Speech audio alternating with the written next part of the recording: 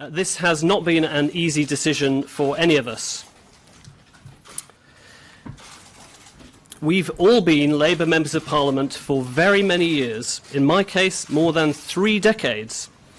But the Labour Party we joined, that we campaigned for and believed in, is no longer today's Labour Party. We did everything we could to save it, but it has now been hijacked by the machine politics of the hard left. As Luciana said, our values haven't changed. We absolutely oppose this Conservative government and desperately want an alternative which tackles the barriers of poverty and discrimination by extending opportunity for all. But British politics is now well and truly broken. And in all conscience, we can no longer knock on doors and support a government led by Jeremy Corbyn or the team around him. Why? Well, for a start, the evidence of Labour's betrayal on Europe is now visible for all to see, offering to actually enable this government's Brexit, constantly holding back from allowing the public a final say.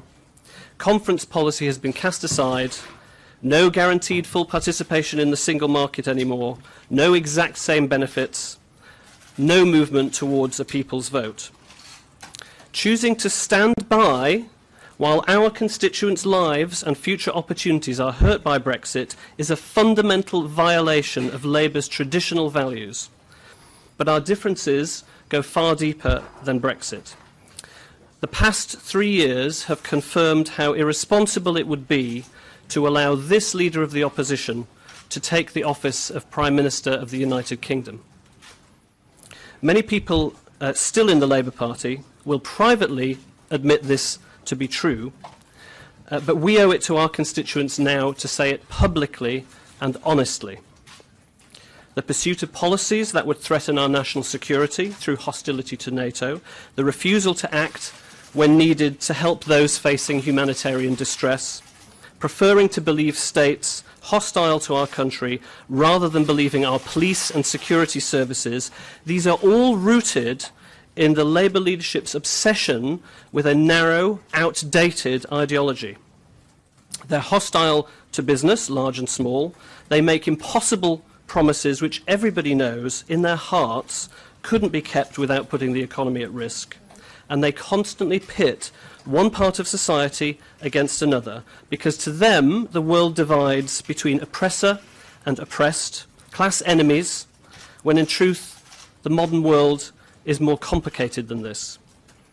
And then, as Luciana was saying, there is an appalling culture.